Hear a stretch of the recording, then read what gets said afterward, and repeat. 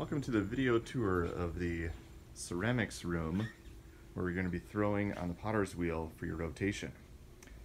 In here you're going to find a few different spaces that you'll need to know about. Don't mind this messy area back here. Over here we've got a student machine that you'll be able to pull up any of the instructional videos on. So log in there and watch the video for the day that you'll need to follow along with. You should be able to start that playing, watch that while you're beginning to work to be able to know how to do some of the key skills that you'll need to know how to do. Over in this area, this is where we're going to be able to store any artworks that you're working on. Notice over here I've got a project that was thrown yesterday. This is actually at a stage now where I could do some trimming on it. So it's good to kind of have your projects over here to dry out a little bit, but still keep them covered so that way the clay is still at a good state for being able to carve into. Leather hard's real good to be able to do your trimming. Down below here you're going to find numbered tool bins. They correspond to the numbers on the wheels, which you'll find coming to the front corner of each wheel. So on a day that you're working, you'll want to grab your tool bin, have that out near your area while you're working. You can even put that right underneath your wheel so that you've got all the tools just handy and ready to go.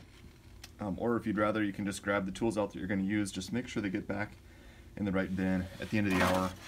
This is something where we've got these kits that it's important for all the tools to be available for each person to use. And so we're just going to try to keep them organized that way. So each of the wheels, you're going to operate it by making sure the switch is turned to the on position on the side here. It'll start to glow. You'll have your, you can choose if you want to have it on your right or your left foot, but that's your pedal to begin moving the wheel. It's a variable speed, so the more you press down, the faster it goes. On the actual wheel itself, this is the wheel head, so this is where you're going to be putting your projects or your the clay and then throwing your projects on there. The way that you want to sit at the wheel is by getting yourself as close to this wheel basin as possible.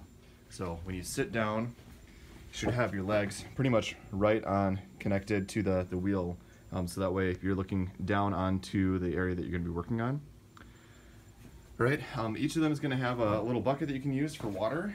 In here you actually want to put just regular water. It'll build up with clay that we can recycle eventually, but you don't want to come to your project with slip while you're throwing. You actually want to use just regular water. This is going to be a washing basin, so as you need to, you can come over here. You can scrape clay off of your hands as you throw on your little slip area here. But if you've got major things that you need to clean off, please use this bucket here. You can just put your hands in, scrub away, get your tools cleaned off and everything like that. We want to try to reduce the amount of clay that goes down the drain in the other room. So that's going to be your go-to spot to kind of get off larger chunks of clay. If you're working on projects and you're not happy with how it's turning out, you want to try again. This is going to be the area that you put unwanted projects. We actually use this clay to recycle in with the dried out clay to make it into fresh clay again. So as you are working on a project, if it's not turning out well and you want to just recycle it right away, you scrape it off the same way that I've shown you in the other videos to get it off the wheel top, and then you'll just put it right in that bucket. These wheels are actually a little bit messy right now. You want to make sure that you clean off your wheel at the end of each class period. And you do that just by scraping off as much clay as you can while the wheel is spinning. So you can kind of start spinning the wheel, and if the clay is wet, you can just use one of the rib tools to scrape it off, and then finish it off by using your sponge, just to make sure that the wheel is totally clean and ready to go for the next time that you use it. If there's multiple sections of sculpture too, you're going to have to make sure that the wheel is totally cleaned off at the end of each hour. So that includes like any chunks of clay down in this area. You just use your hand to scoop them up and put them in the recycle bucket. If it's just one section of sculpture too, this is something you can just do at the end of your rotation. Things can build up in there and we just clean it out at the end.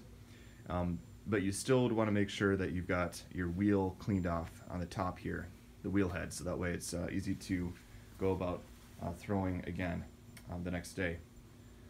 Right, that pretty much sums it up for this area where you're going to be working. As projects clean out, or as they dry out, you'll want to take them from over here and put them in the other area for your hour, just to totally dry out and go through the kiln. This should really only be a spot where you've got in progress work, so things that you're covering up to continue working on the wheel while you're doing your trimming.